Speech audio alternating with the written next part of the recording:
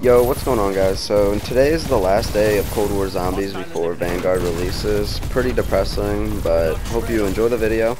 People have already been playing Vanguard early. Honestly, looks like a complete letdown, but yeah, can't wait to grind green dark ether. Wish it was blue. In this video, I'm going to be turning the Diamattis into my top weapon on Cold War Zombies. The main reason I chose to do the Diamattis is because when Cold War came out, I liked to torture myself with the 1911s because they didn't pack a punch in the Mustang and Sally's.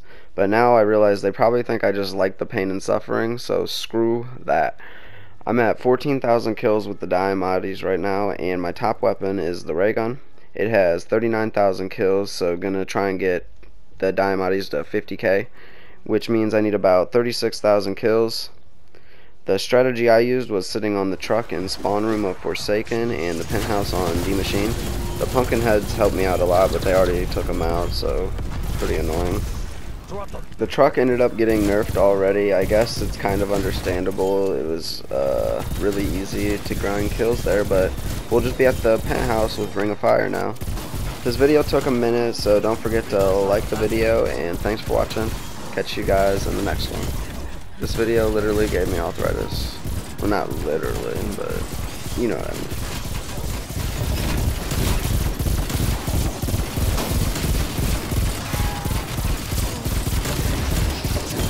Hold it, chill on that one.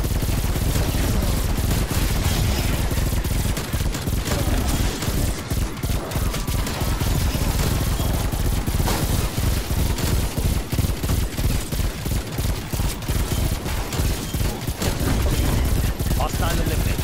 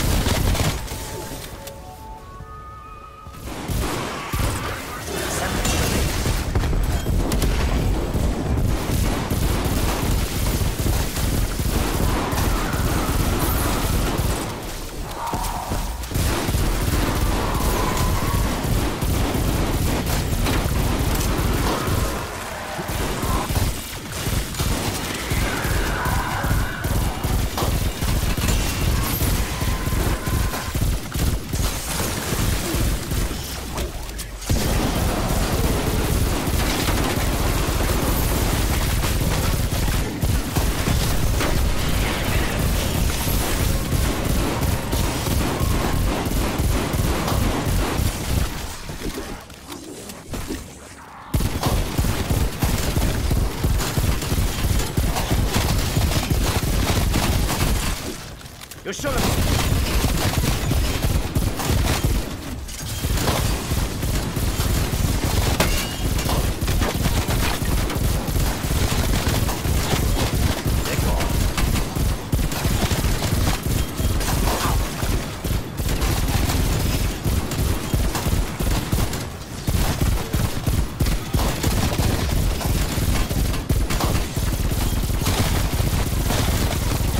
Back to hell with you.